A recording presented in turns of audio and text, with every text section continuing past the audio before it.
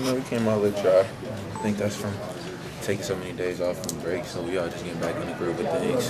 Thankfully for a game like this, we can kind of get, that little weird feeling out of us, get our legs back under us. So it wasn't like an angry feel for them. But he did express to us that we got to do better, Is that kind of to be expected, though, when you had a off like that? There's no excuses, but, I'm pretty sure we had paid a cost in that. So we have to just really continue to get back to playing Michigan basketball. Is there a sense of relief in any way that you guys escaped the non-conference schedule without any losses to, subpar teams? Yeah, for sure. And I wouldn't even just say subpar teams. Like, we got to come out, and we do, I feel, play every game like it's our last. Every game's a huge game for us, and we understand that. Going into the Big Ten on a 5-0 roll right now, is that a good feeling? Yeah, for sure. Every win is a great feeling. So just happen to be at a good time right now. Hopefully this momentum can carry over.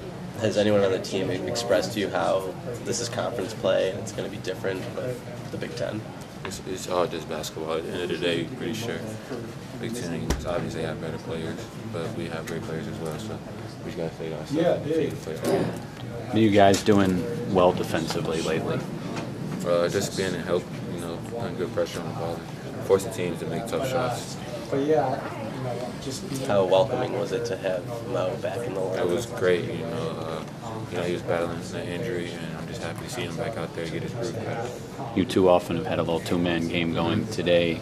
Maybe not so much. I guess, did he look maybe a little rusty? Did he look like a guy who maybe hadn't played in a few weeks? But you guys be realistic. He hasn't played in a while, so his time has to come back. His feel has to come back. And even though in a lot of you guys it was a short time, you take 1 week off from basketball, you can really feel it. So he has been able to run their conditioning, so he's just getting his game back.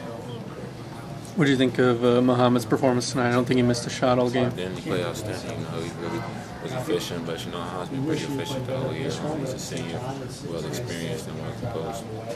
You've already played 2 Big Ten games, but is there an understanding that it's maybe going to be a little bit more difficult going forward with day in and day out Big Ten competition? We'll adjust. We have great coaching staff. They've been here before, so we'll be all right.